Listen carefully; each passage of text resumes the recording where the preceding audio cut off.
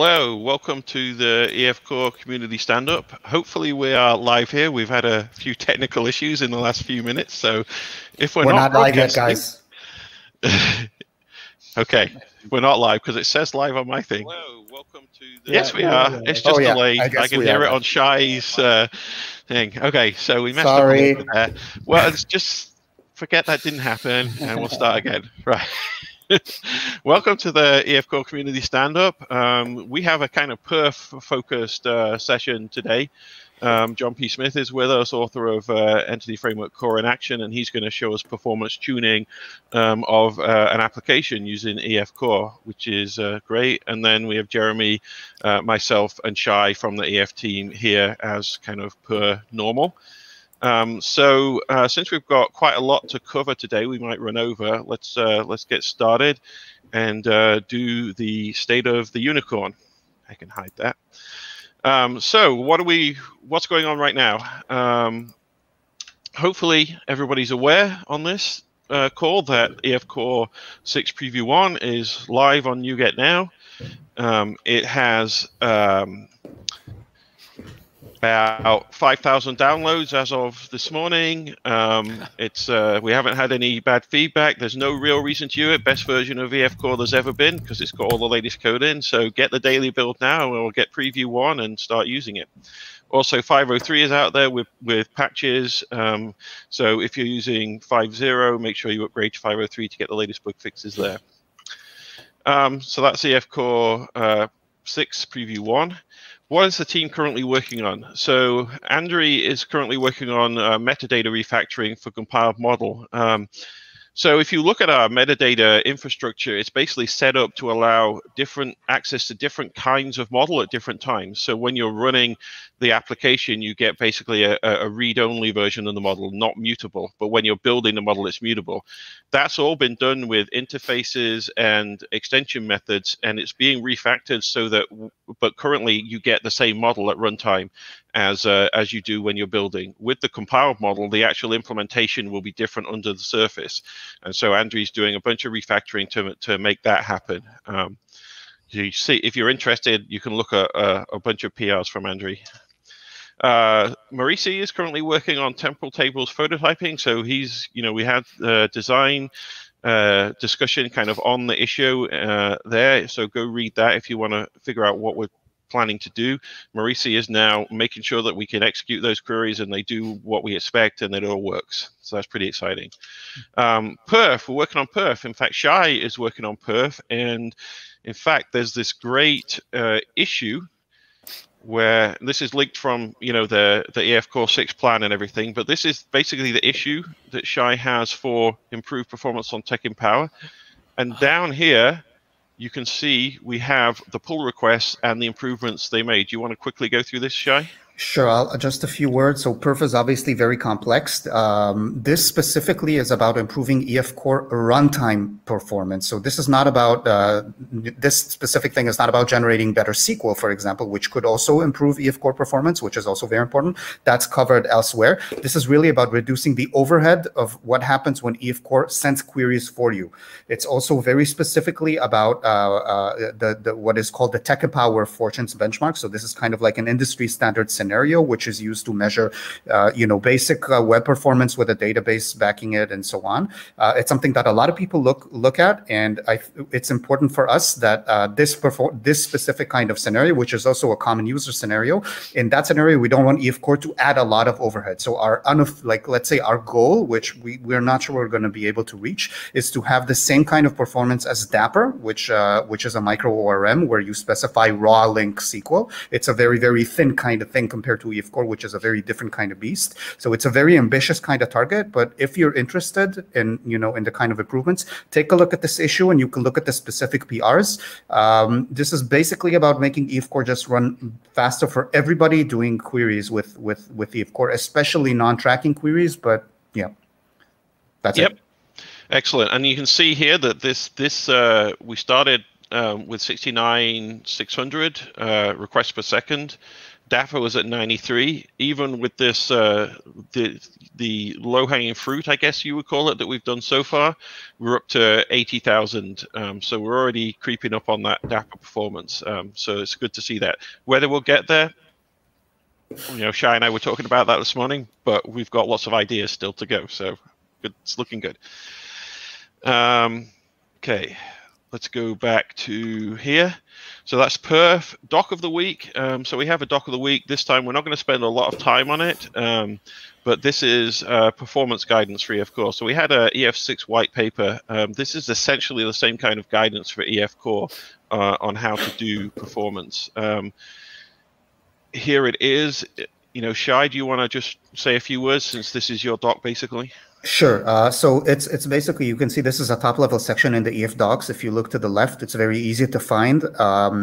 I'm not going to go, there's a whole lot of content here. It's basically split into different sections. I think the most important thing is to first read the introduction and the diagnosis. So diagnosis is about how do you know if you have like a problem, right? What do you do in order to even pinpoint? So I know something is running slow, but how do I know which query is problematic, for example? So that's going to give a lot of tips into how via logging, via tracing, via SSMS if you're using SQL Server, via which kind of tools. Once you know you have some sort of problem, then you can go into the efficient querying kind of, that's by the way, an execution plan. So this is a good way of knowing whether a specific query is maybe problematic and maybe you're missing indexes, for example. That's like exactly how you're going to find out.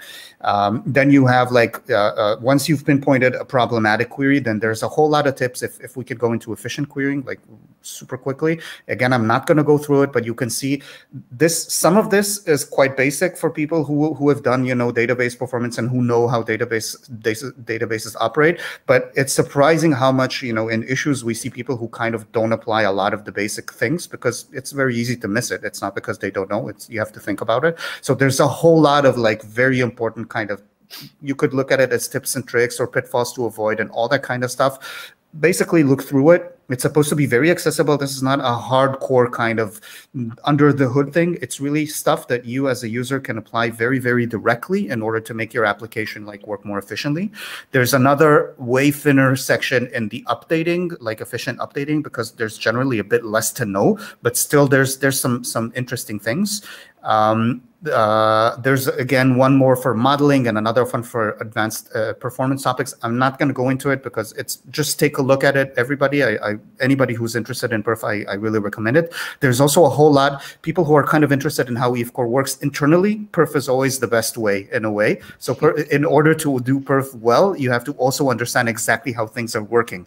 That's the only way you're going to understand why things are slow or not slow, right? So this also gives quite a bit of insight into how EF Core actually does stuff with your queries, for example, what are the different phases of queries. You compile it and then you cache the outputs of that compilation and then you execute it. So perf is all around that kind of stuff for people interested in the under the hood. I think the perf documents or documentation is a pretty good place to get that. I think that's enough. Absolutely. Thanks, Shai. So that's the state of the unicorn. Let's go and look at our community links now. So I have them up here, and the first one is what we just looked at. So if you didn't catch the link to that, you can go find it from our community links. The second one, this is a post by Khaled at I believe at JetBrains, and this is yes, I agree to that. This is a really good just overview of things to look out for when you're using EF Core, potential pitfalls, things where things have changed, things that you might not think about. I'm not going to go into all the details here, but there's a lot of great information here that coming from outside the team has a slightly different perspective than what we would write, but there's some really good stuff here. So definitely go check that out. The next one we have on our list is hot chocolate and strawberry shake for GraphQL. I'm going to let Jeremy talk to that. Sure. So this is a episode that you would listen to a podcast, but we've been doing a lot of investigation of GraphQL and especially how it fits into the .NET ecosystem. You may have seen some of my ad hoc Twitter polls, And hot chocolate is one of the solutions for .NET. It provides a server and a client. And this is a in-depth talk about how they relate to .NET and GraphQL, the problems they're looking to solve, and some things like how they are trying to maintain parity with the schemas for GraphQL, et cetera. So definitely a good listen, and we'll be posting and sharing more GraphQL content moving forward. Absolutely. Good stuff.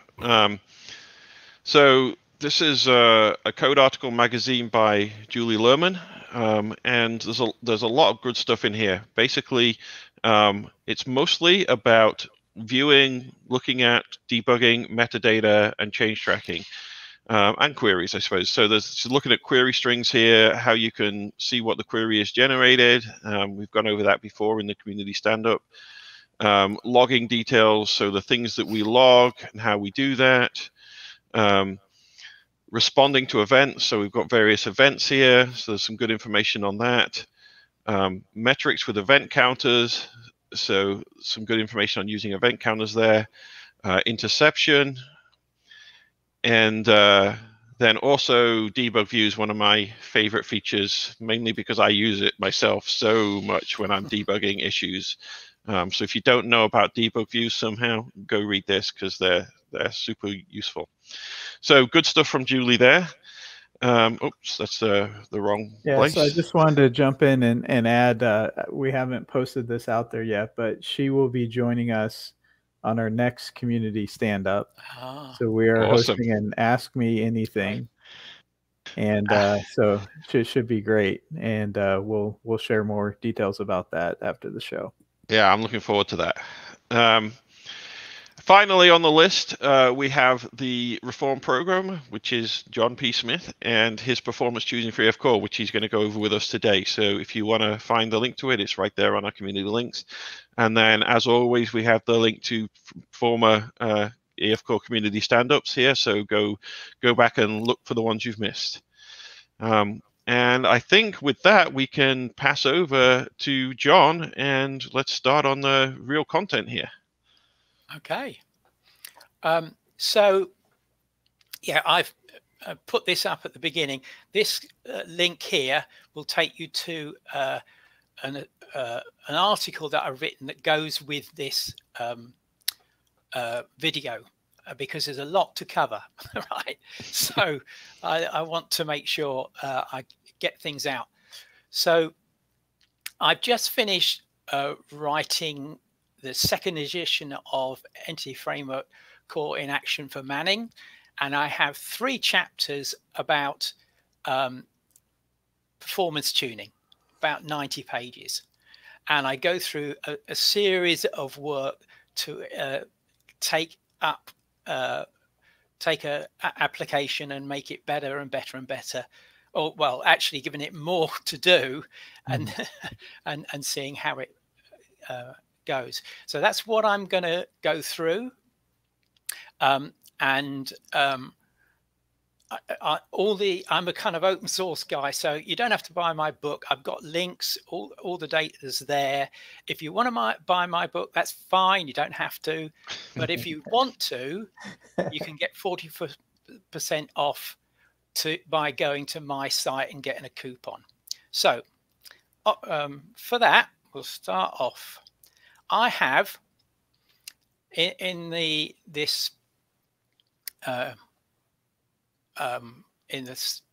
chapter 15, I build a book app, and I've got data from Manning. So it's got 700 pages, 700 books in it.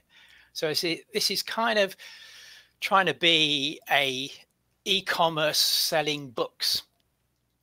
And you can do things like sort by publication date and tags C#, right? So there you are. You can get, and this is old data. I would imagine John Skeet would have been doing a 5th version. And you can do things like add a review, etc. And let's just turn that off. Sort my votes. This is my book. And if I click on it, you get the more details, right? Which was on the Manning book. And you can see it, it's very similar. It's different layout, but it's got the same information there. Mm-hmm. So we're working with real data. And so what we want to see is how it performs. What I do is I look first at the HTTP result, how long it takes to come to the screen, because that's what the users see. And I've instrumented this. If I do repeat it, I'm pressing F5 to just keep doing it.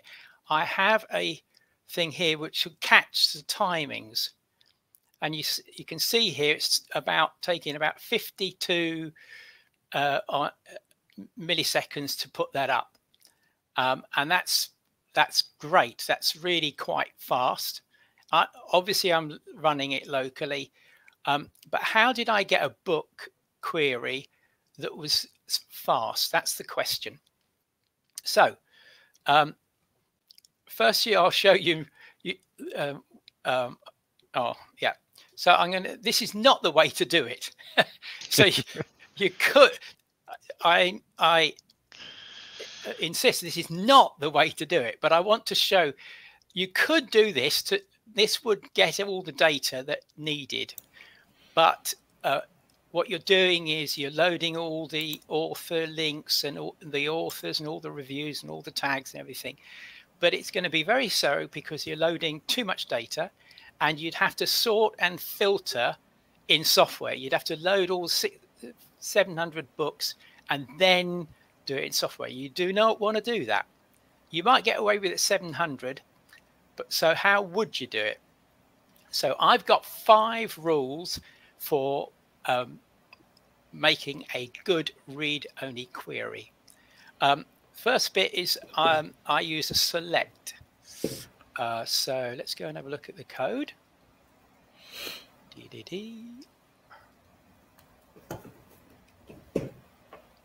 So I have these are called query objects. So they take in an iQueryable and they push out an iQueryable. And you can see here I'm taking all the specific properties that I need, right? So I leave everything else behind. Forget all these comments at the side. That's for the book for Manning. So that's the first thing. The second one was don't use includes. But pick what you need. on the select one. So we often refer to that as a projection, right? So select is how in LINQ you do a projection, meaning you're projecting out only certain fields from the database, not the entire row. Yep. Very important. And it's important to recognize that EF Core understands how to translate this and doesn't just bring back the entire row and then give you the bits you want. It only requests from the database these things, which is why this can be so good for perf. Yeah, I use it all the time. The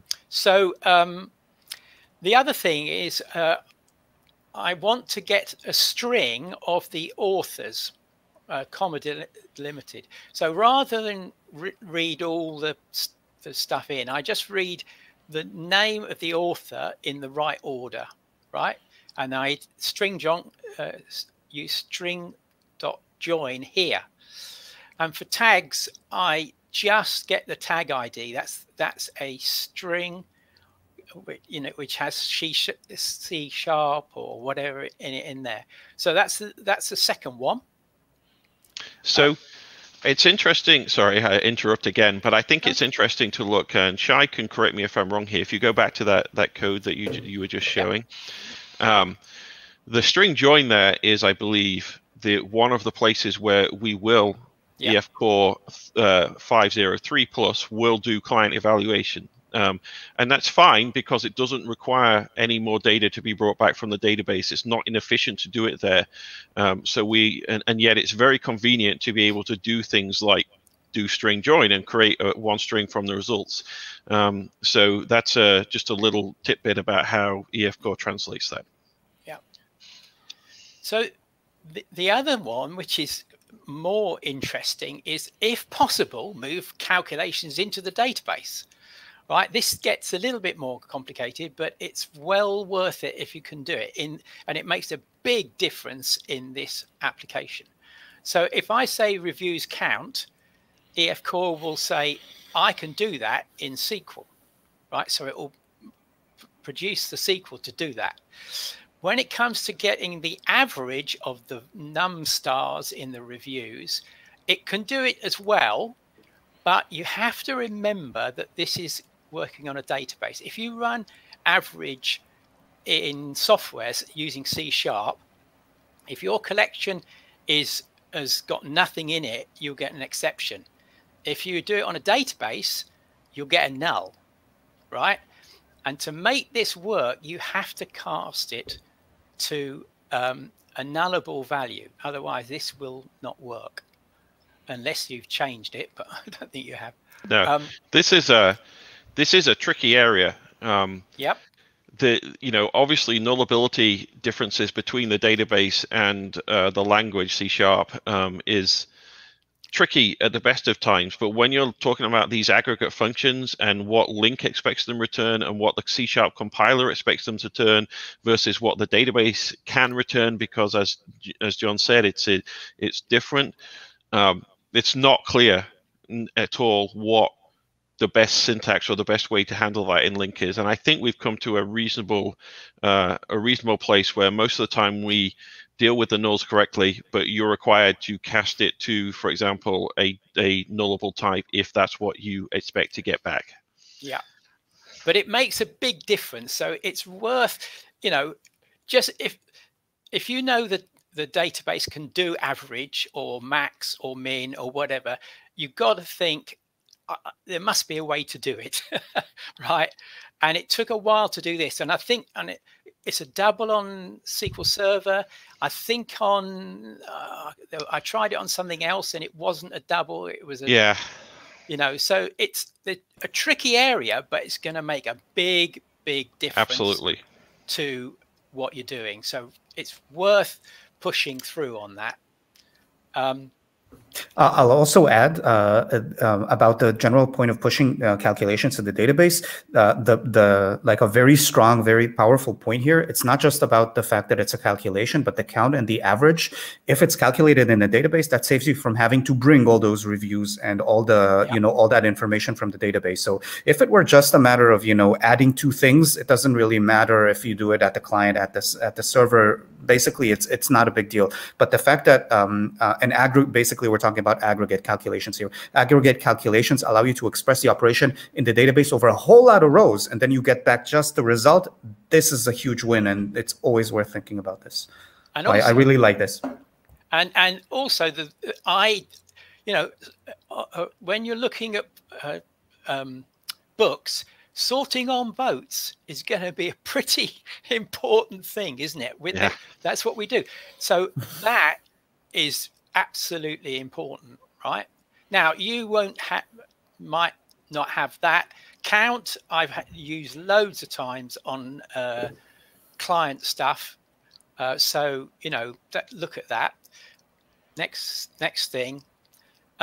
Add SQL indexes to any property you sort or filter on. Now, I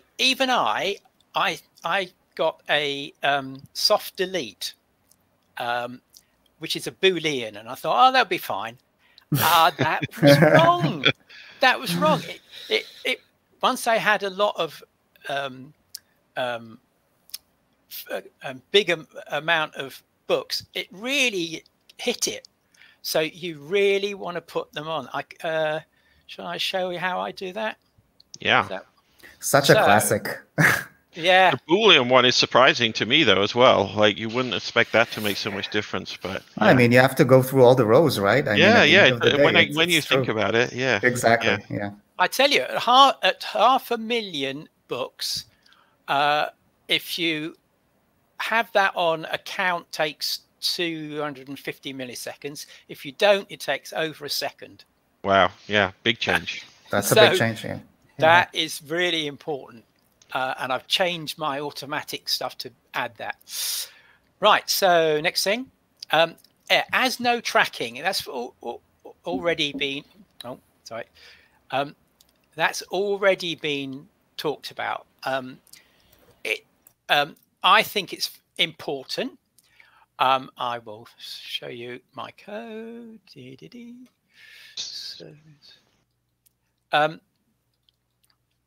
So I put it in there, right? So my tests say sometimes it doesn't make any difference. But if you're loading relationships, it can make a big difference, both in terms of making it quicker to load and also not filling up your DB context with tracking stuff. Now, in this case, I don't actually need it because I map to a class called booklist DTO, data transfer object. View model is another term. I don't really need it, but I still put it in because maybe I'll come back and I'll change something and I will put something in. So I always put it in so that I know it's going to be right. So with I was going to talk a little bit about when to use as no tracking and when not to use it. So I think there's an important thing that you say at the beginning of this, which is that you're basically doing a read-only query, and essentially what that means in terms of like a web application is basically you're reading stuff from the database and then you're sending it to the client, and you're not doing updates to it immediately, right? So in that situation, this is what we call a disconnected scenario, because basically you are reading stuff and then sending it off to another tier, and in this case the web client, where it's disconnected from EF Core. In that case, it's almost always the correct thing to do is to use as no tracking, because there's no point, even though, as Jon says, if it's just a pure projection, we wouldn't track it anyway. But from a conceptual standpoint, there's no point in tracking that, right? Now, if you are doing database updates where you have a single unit of work to do the update, then you definitely want to use tracking for the query to do that update. And that may actually apply in a disconnected scenario when you're bringing data back to do an update, depending on how you do it. There's a lot of patterns that work there. But the important thing to realize, the important thing to understand is that if you are doing a no tracking query to say for perceived perf improvement, and then you take those entities that are returned from that no tracking query and attach them or update them on the same context instance. So you're essentially doing no tracking query and then saying track things, then that's wrong. And we see a lot of people doing that. And I'm not entirely sure why in a lot of cases, but it may be one of the reasons is that they perceive no tracking to be faster, which is true in a very general sense, but not if you're then going to turn around and track them, because the overhead of querying and then tracking is higher than the overhead of querying and tracking together. And it also loses fidelity as well. So use no tracking when you're doing a read-only query and you're sending stuff to the clients. Don't use no tracking if you're then going to use that context to do updates to the database. Hopefully that made some sense. Yeah, that's good. So we've looked at that. What I want to do now is take things up a bit. This is 700, and I've shown you a good thing, but I'm going to go up to 100,000 books and 500,000 reviews, right? And that will start to make things a little bit more hard to work for, right? So here it's coming up. So yeah, so 100,000 books, over 500,000 reviews, etc. So I now have, this is the original query that you saw, and I've got some others which I'll explain. So the first thing I'm going to do is I'm going to sort by votes. Just to say, these other books, I've got a little thing up here called Generate Books, which will take the original 700 and just create new ones, to work with. By the way, guys, this is really quick. It can put 50,000 books and 250,000 reviews in 1 minute into the database. I think that's pretty good. That's good. There's more perf to be found there. Yeah, it's worth saying. I mean, there's already quite a bit of optimization. One of the differences between EF Core and EF6, by the way, the old EF6, is that updates are actually batched. So when you're inserting a lot of stuff, it's not as fast as using some low level. Let's say it's pretty fast already because everything is batched in, not necessarily in one go, but in big like batches. When we're sending all those books, we don't send like one book and then one book and then one book. We send like a huge quantity of books and then another huge quantity of books, and that's where a lot of the perf comes from. There's still techniques that are faster than what EF Core does. Like SQL Server has a dedicated, like a very special SQL bulk copy kind of thing. So does Postgres, and those are still going to be faster for like insane amounts of books, but EF Core still does a pretty good job. So one of the nice things EF Core actually does compared to EF6. Yeah. Okay. So we have a quick question here I want to look at from the community about node tracking. I know we've moved on, but just quickly. Is it the statement is redundant and increased parsing time if I add no tracking when it's not needed? So my opinion on this is, because I was, as we were talking about as no tracking, I was actually thinking in my head, well, the query pipeline actually does some things more efficiently when it knows from the beginning that it's a no tracking query. And so it may actually be higher performing to do as no tracking, even if you're doing a projection. I don't know that that's true, and I suspect it's negligible for most people. But my point is, so is adding as no tracking. That will be negligible for most people. The link parser has a lot more to do than that, basically. So measure. If you think it's important, measure, but don't just assume, oh, we shouldn't add it because the parsing is going to be lower, because you don't know what's actually going on under the hood, and it could be faster without adding it. Okay, I'm going to go through. Oops, sorry, did that wrong. Right. I'm going to quickly go through each one of these and explain them and see their performance on votes, because sort by votes is the hardest thing to do on this. So I'm going to do the original query that we talked about, and I'm going to run it multiple times. I'm pressing S5, and if I go to hiss, it's taking a long time, right? Because there's 500,000 reviews it has to work through. Yeah. So that's interesting, and for my e-commerce, that's bad. That's not a good thing. So my first step is to do a little change to it. I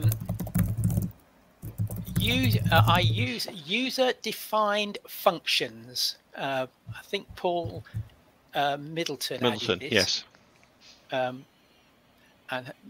So this is a way that you can keep your link, but if you know something that you can do, you can improve, then you can change a little bit of the SQL by adding a UDF. And what I found, I said, oh, is there a way in SQL where I could make a comma delimitated list like that? And I went to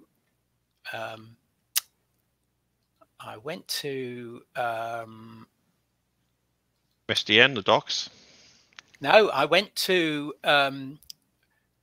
Stack Overflow, and I found something that will do that. So I created a function, a UDF, and I have a migration where I added this code manually. Don't be afraid to add your own code in here. Absolutely. So this will go into the database. I then tell EF Core about it, and the brilliant thing is, if I go down here, I can show you the author orders and tags string don't have all the link it had before. It just has this definition of that UDF, and EF Core will then turn that into SQL. So let's have a look what it did. I'll sort by votes, oh yeah, that's right. So here we are. It still takes a long time, but it's going to be a bit better. But you can see there, that's the author UDF, and that's the tag UDF, and that makes it. It's not going to do anything about the working out the average, but it's going to make it a simpler SQL to run. And if I again get some timings. I love the little helpers to show the logs, by the way. That's really cool. Yeah. Yeah, I was doing so much of this that I built it all in. So you can see here that it was about 800 before, and now it's down to 700. So not great, but it was a very simple thing to do. And look at UDFs. If you want to just tweak something, it doesn't take much effort, and it can give you a good gain. So I think this is great in the sense that it shows how you don't have to completely discard all of your link stuff just because you want some of it to be written as raw SQL. Right. So what Jon has done here is like taken snippets of the SQL, implemented those, and mapped them to UDFs, right, to a user-defined function, so that basically then it can be in your link query. So the rest of the link query is still there. It's just using a function, and in link it just looks like you're calling a C# function to do something. And obviously, because of the way it's mapped, EF Core knows to map that to the function in SQL Server. So that's a very good way of incrementally changing bits of your query for perf without having to say, oh, I need to dump link and do from SQL and do the entire raw SQL, which you may do in other situations, but it's not always necessary. Yeah, I think it's a great thing.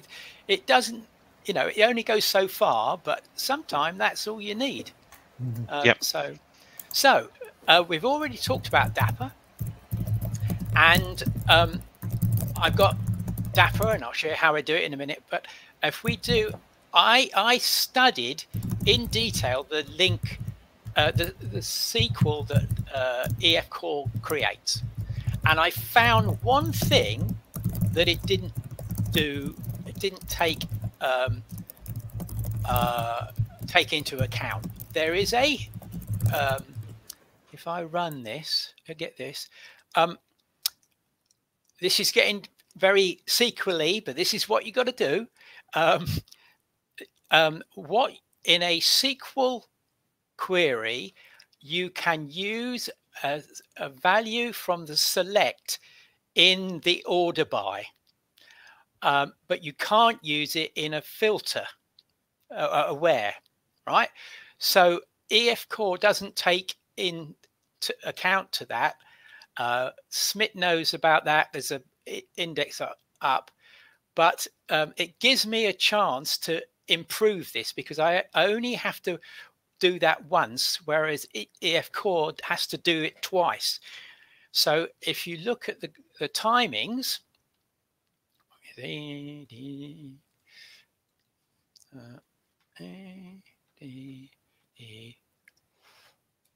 right. So now we're 475. So it was 8. Nice. That's a good. That's near, not quite half the time. It was 850, say. So yeah, that's a really good thing to get.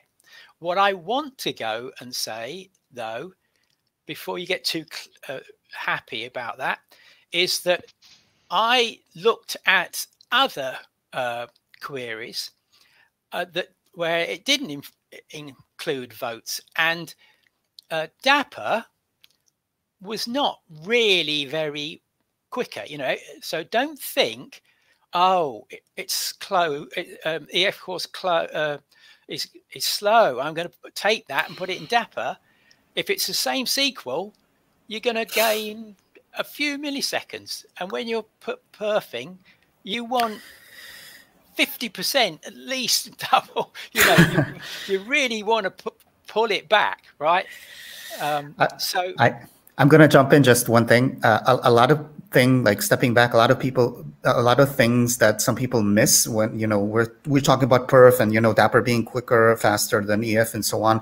In the normal case, when you're programming, the overhead of anything like Dapper or EF Core is gonna, in most cases, going to be negligible compared to everything else that's going on. So if you're actually talking to a database and sending a real query that causes your database to go, you know, read stuff from the disk, like in a real world scenario, the overhead that EF Core adds compared to any of these frameworks is likely going to be negligible. Now, I'm not going to say it's always negligible, and that's also why we're spending the effort, the time and effort in this release to reducing that overhead.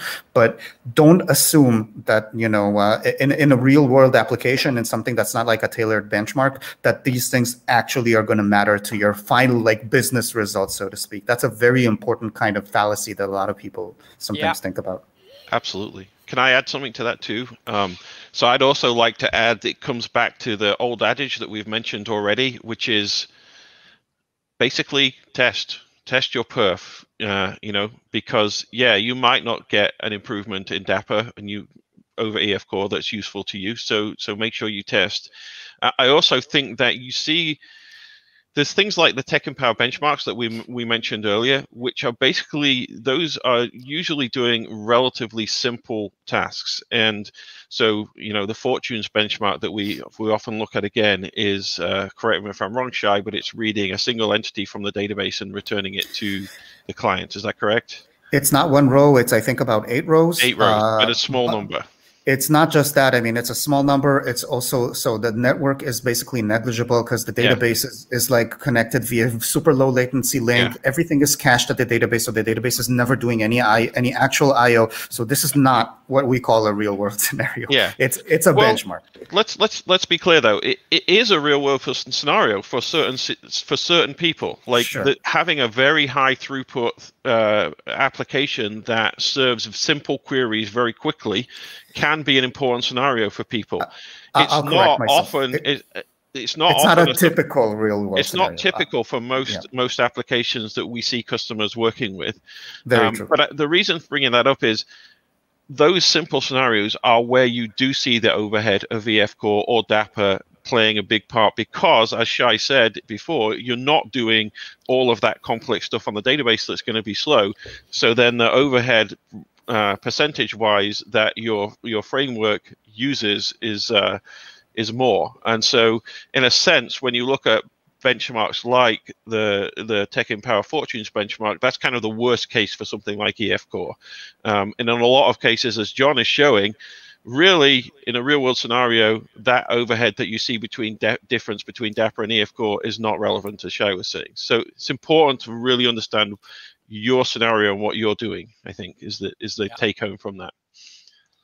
I'd also, I'll just show you the Dapper code, because it's not trivial to write. It's very easy to run a Dapper in EF Core. There it is. You get the context, get a DB context, and away you go.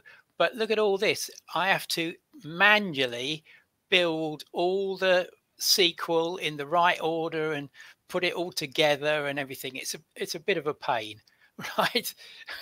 So just be aware of that. Okay, we are. I've got one more. No, I'll drop that. So I'm going to go to another level. Let's go. I'm going to just shut down.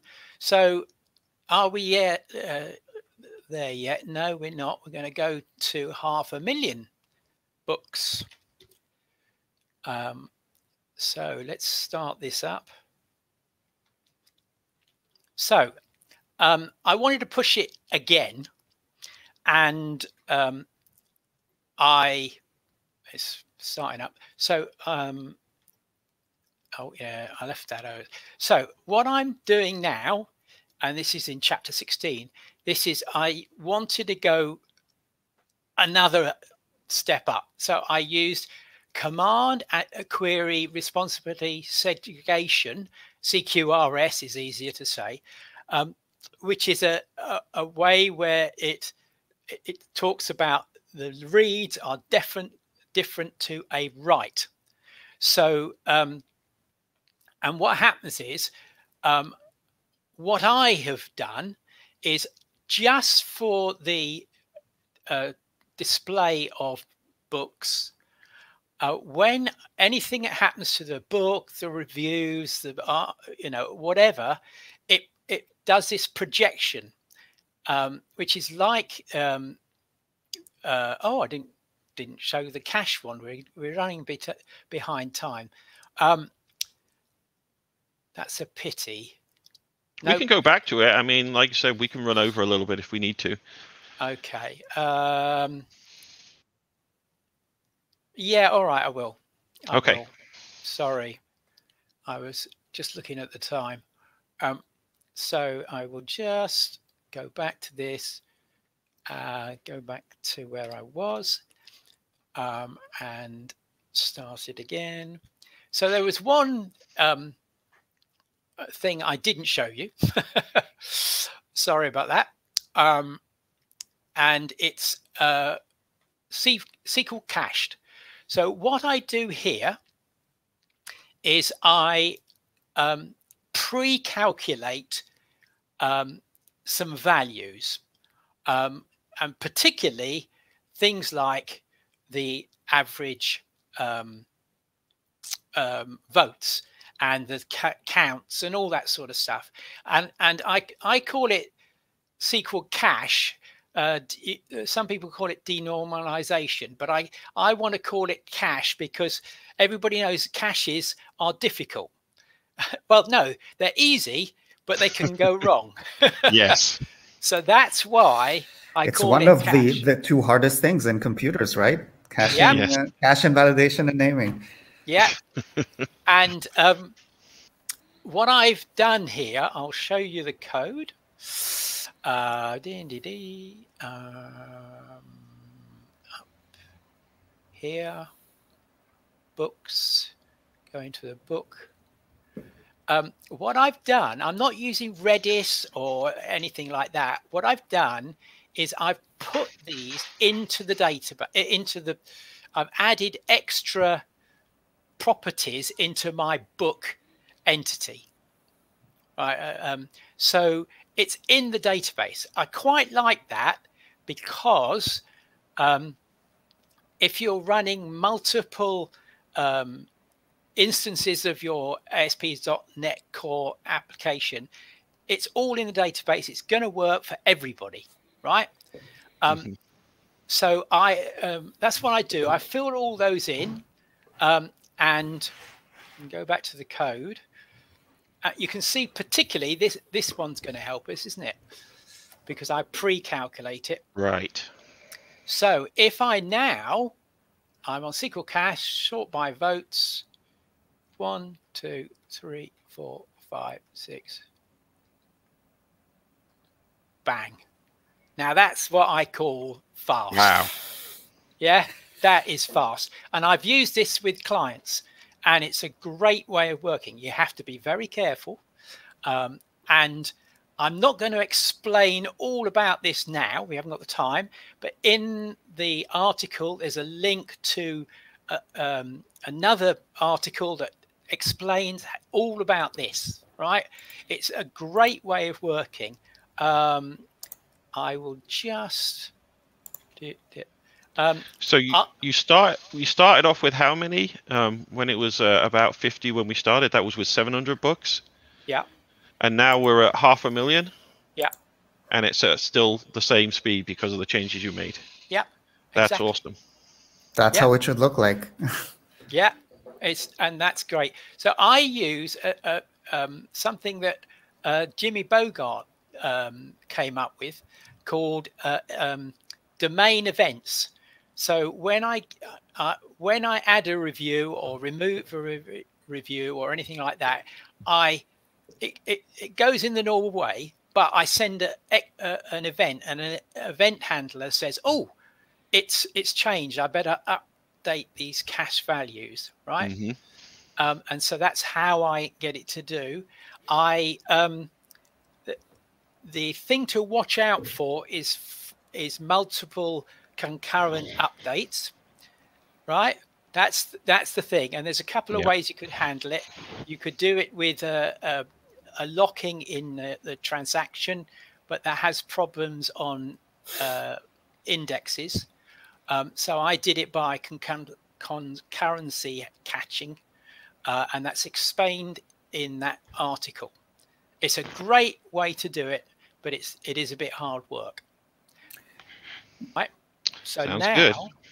Yeah, denormalization is, I think, really one of the most powerful techniques for speeding up a database. A lot of people, people think a database should be normalized, like in database design, and that's very true. So some people kind of stay away from this kind of thing, but denormalization isn't actually contradictory to normalization for people coming from the more theoretical side, and it's extremely important for perf. I'll just point out in the performance docs, which we discussed in the very beginning, basically most of the page on updates is about this. So it shows there are various tools. So John here showed a more manual approach to doing invalidation, basically cache invalidation, that hard problem, which is where your application detects when something is going to be changed and invalidates or recalculates the value that is cached. There are some things that relational databases provide you that can be used to make life a bit easier. There's computed columns, which can work if what you're caching is in the same row. You have materialized views for completely different views of something that's cached that you can kind of recalculate twice a day, if that's enough for you, or once an hour or whatever. So really, I mean, I love what John is showing there, and it's also quite important to show that it's possible to do it reliably via the application. Take a look at all these mechanisms, and in general, it's a great way to enhance performance. Yeah. So I'll go back to this. Ding, ding. So I really like this. I used this in the first book with a NoSQL database called RavenDB, and I wanted to do it with Cosmos.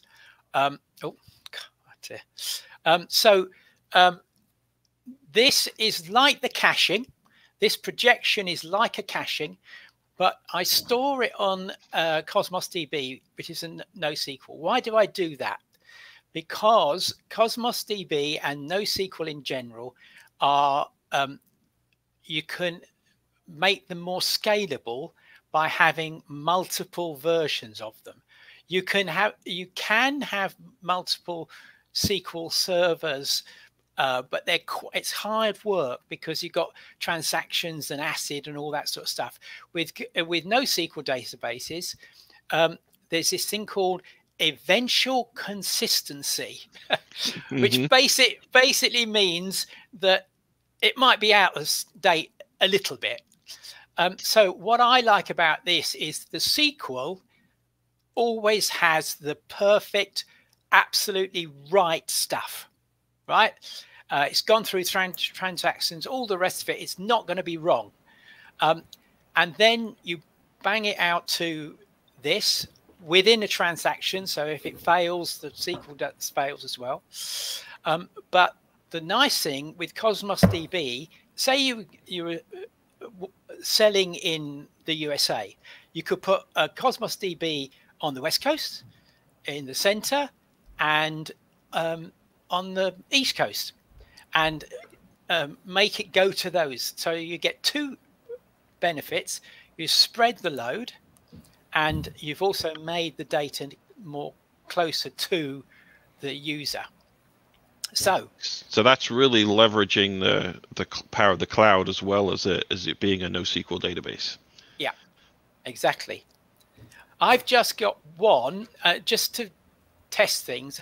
I've got in London. I'm running a SQL Server Azure and a Cosmos DB, and they're I try to make them about the same price, yeah, so that I could do some tests against them, and that's what's running now. So this is now running in my home, 50 miles away. I'm getting the data from. So if I run this, and I'll just ding. Let's see what the timings are. It's like 83 milliseconds to me. So you can see slow at the start, and then that doesn't move around a lot. There you are. Yeah. So you've got quite a lot moving.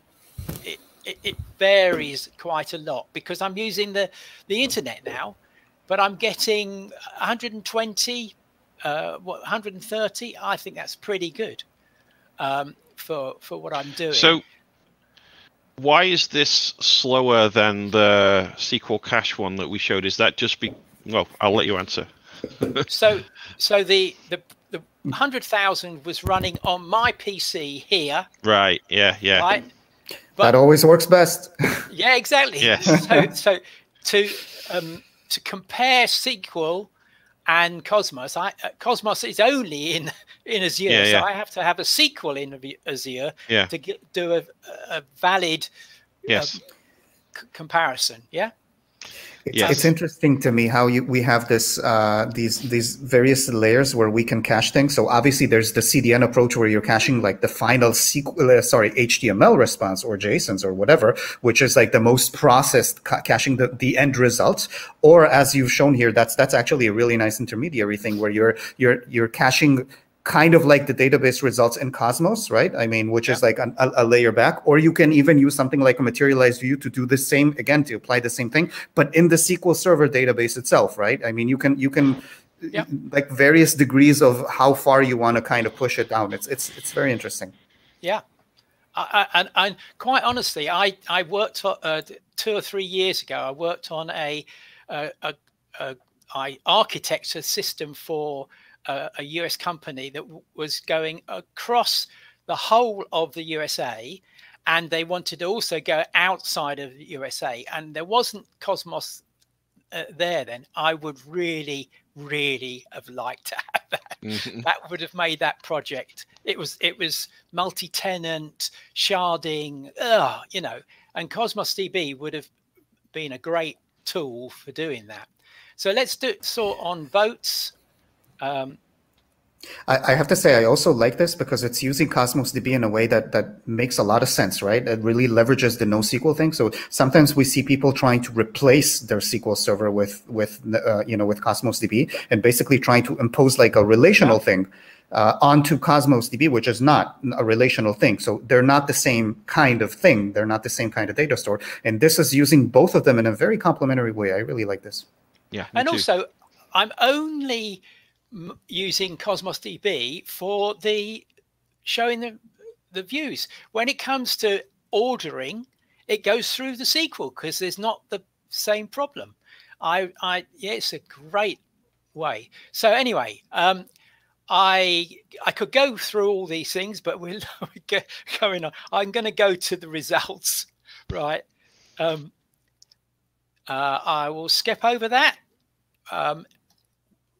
Well, we'll invite you for another dedicated Cosmos session. Yeah, we promise. What I would say is that there are any NoSQL is different to a SQL database, so there are differences there, and also EF Core has some limitations, and I have to work around that. You will see if I go back to this that one of the things that EF Core can't do is count. So I have to move over to using, next and previous. That's not much of a problem because that's how Amazon works anyway. So I couldn't count. So I got rid of it. And I did the same with these so that they would not do a count, because the sequel takes a lot longer to count. So back to this. I think it'd be worth mentioning a little bit about where we're going with Cosmos on EF Core for those who perhaps are not fully up to speed on that. So to Shai's point about it's a different kind of database, when the intention is not just to try to replicate relational functionality on Cosmos or to expose that through EF Core, but to expose sane, reasonable, correct usage of Cosmos in EF Core so that you can use it as a NoSQL database in the way that you get the benefits from it. We're at the point now where I think we've got plenty of feedback from customers saying, yes, we want to use EF Core with Cosmos. So that question is kind of answered. And right now we're looking at these specific problems like the ones Jon P Smith has put here. We're looking at those specific limitations and seeing which ones of these limitations really make sense for us to address in EF Core, which is not based on just people want to use them, but also based on, is this going to be a good experience and have it be a pit of success for Cosmos? And so that's kind of where we are with EF Core and Cosmos, and we hope to certainly make some of these improvements in EF Core 6. It's in the plan, but then going forward, there'll still be more to do, I'm sure. Okay, just to say, what I did is, because there are limitations in using Cosmos by EF, I built a version called Cosmos Direct, right, which uses the Cosmos SDK, the Net SDK. So I could then check the two against each other, and you can see that Cosmos Direct can do counting. In fact, it's flipping fast. It's much faster than SQL. So this is the thing here. As I add more to the database, does it get slower? Not really. The count is about, cost you about, what, 20 milliseconds more. But SQL would add 110 more. So that's the one thing. Just for time, I'm going to go straight to this. Basically, once you get to this stage, SQL and trying to recalculate the reviews manually is a no-no. You just can't do it. If Dapper, which is the best one, if I try and do that, it times out at 30 seconds, right? So you just can't do it. So you've got to do something. And you can see across here that Cosmos and its count does about the same value all the way across. SQL's okay, but overall, I would say Cosmos EF is Cosmos is a better than cached, because you get this scalability. And I'm done. This is, you can get this on that article. I give you an idea of how good it was in terms of performance and how difficult it was. End from me. Excellent stuff. No, this has been really fantastic. There's lots of great real world experience in here, real world advice. I think Jeremy's put up the link there to go find all of the show links and stuff. I'm not sure if that's what that one is or not, but I'm sure it's interesting. So I guess that's all we have prepared. We can answer questions if they still have any. Thanks for appreciation of Alice, my cat. That was nice. She likes to. Oh, she's back there now again. Anyway, famous cat. Yes. The official performance cat of VF Core. Alice is not a performance cat. Mac, the orange one who was here a little while ago, he's the performance cat. Alice Is she like the reliability cat then, or yes, very consistency much so. cat? Yeah, she's consistent and reliably slow. Okay, so yeah, I think that's it for us. So we can sign off, unless anybody else has anything else to say. This has been great. I love this content. It was awesome. Really Thanks for sharing, Jon. Yeah, I really appreciate having you here, Jon, as always. I'm sure we'll have you back again in the future for more good stuff. So, and remember, next week or 2 weeks' time, we're going to have Julie Lerman. Yay. Ask her anything. And that's going to be really fun. So I'm really looking forward to that. So hope we can see you all then. Bye. Bye.